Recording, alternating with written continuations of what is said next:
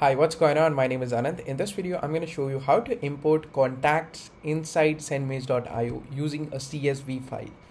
So for that, you need to head over to your list inside which you want to import the contact. So here, I'm going to choose this list over here, and then you need to take that CSV file that you want to import inside SendMails.io.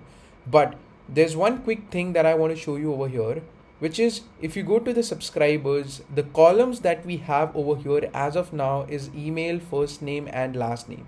I just want to quickly open one of the contacts which we have recently imported inside SendMails.io, and here you can see the columns that we have is only email, first name and last name.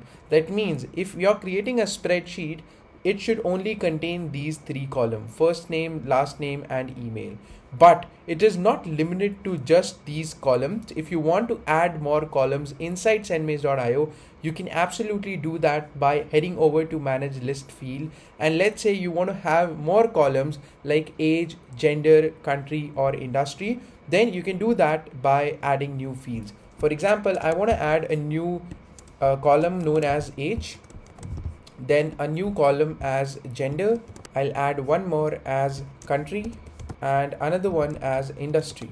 So as you can see, we've just added a few more columns over here which we can always collect from our subscribers. And if we want to import a contact inside SendMails.io, then we'll have to ensure that all these columns which we have just added over here, and if it is required, if we have enabled the required option over here, then it is important to have these columns in that spreadsheet that we are importing inside our contact. If it is not required, then you can avoid having those columns. But if you have made it required, then it is compulsory to have the column as country inside our CSV file. So I'm just going to give you a quick example of CSV file that I've already created over here. Alright, so here as you can see, this is the email, this is the first name, this is the last name, and as we've just added a few more columns over here, you can see we've added these columns name over here: age, gender, industry and country. And age, as you can see, it is exactly equal to what we have put in here, age. So you need to keep in mind that whenever you're adding a new column, then it should always be equal to what you have put in over here. So age is equal to this one, gender, country and industry are equal to other three columns over here. Now what I'm going to do is I will download this CSV file over here and go back to SendMails.io and then head over to subscribers and then click on import button. Now inside the import button, I need to choose the CSV file that I've just imported.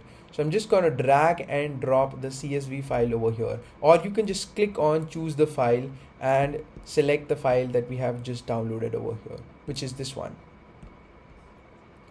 After we do that, we need to click on import and wait for a while until it import all the contacts. So as you can see, it has imported all the contacts over here.